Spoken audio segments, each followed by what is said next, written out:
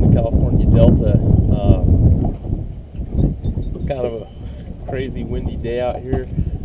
Fishing the same areas that I have been the last couple of weeks. A lot of spawning flats, kind of off the main river channels and ditches that are leading up to a big flat, or else out on these points where it's kind of deep on both sides and then shallow up on top. Sparse tulies, things like that.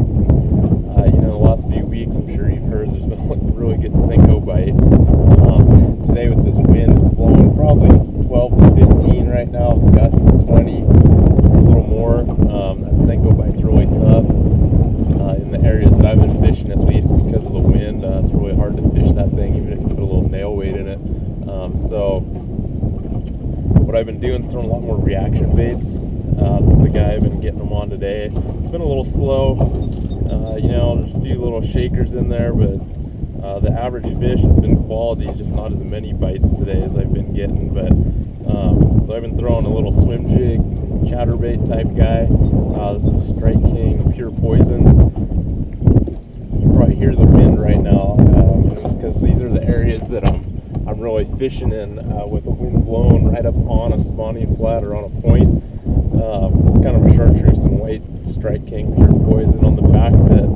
Kind of the key that it's been working for me is usually I'll throw some sort of paddle tail on the back, either like a swim Senko, something like that. But right now the key is getting this chatterbait to go a little slower through those areas where the sparse tulies are. So I put a little 4-inch swim bait on here, made by Big Hammer.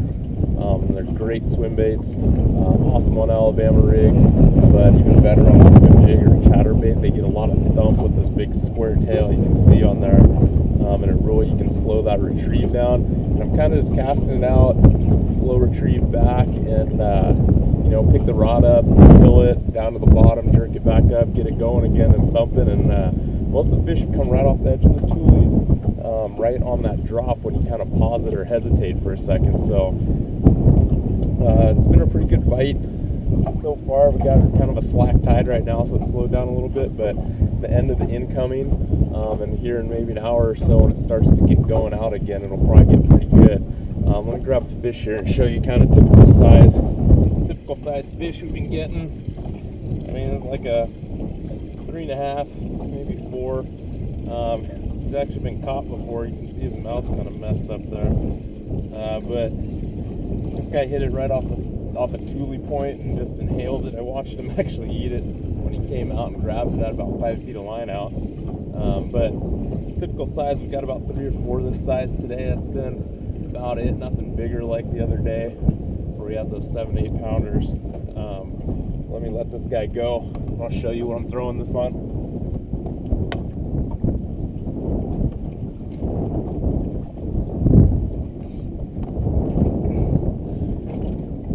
So here's kind of the deal. Strike King Pure Poison, 4-inch Big Hammer's a trailer. I'm throwing this actually on a Shimano Kumara 72 mH medium heavy rod, 50-pound braid, the new Chronarch 50E reel, and just kind of on a slow retrieve, not too fast, and then giving it those pops. So get out here in the Delta in the wind, it's even good, especially with the reaction bite. It gets a little better in the wind.